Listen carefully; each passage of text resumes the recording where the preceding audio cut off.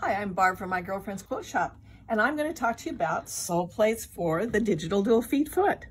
Cool. Pretty cool. This is the one that comes with it. Okay. So that when you get your machine, this is what you'll have. But right here, this has a little flange there. Oh. This is going to be my 1/4" foot with a guide. So I got my guide there. Now this would be if you're trying to like sew heavy fabrics. Okay. And because that's what that is for.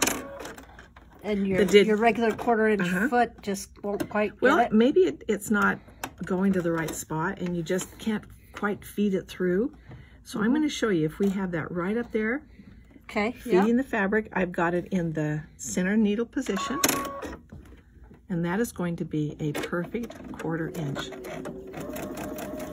And you notice that foot is not a noisy foot. No, it may be look a at how big smooth that one. goes. All right, now I'm going to move my needle over. If I want to have a scant 1/4". No. Okay, I can move my needle over. So you've got lots of play in there. You can even go to the left, whatever you want to guide you have that it to. big area. Yeah, you've got a big area. There you go, 1/4" and a pretty scant one. Yeah, that is. Pretty nice, but it's nice and straight. Cool. I love it. Yes, and it was smooth. Now you know what to do. Thanks.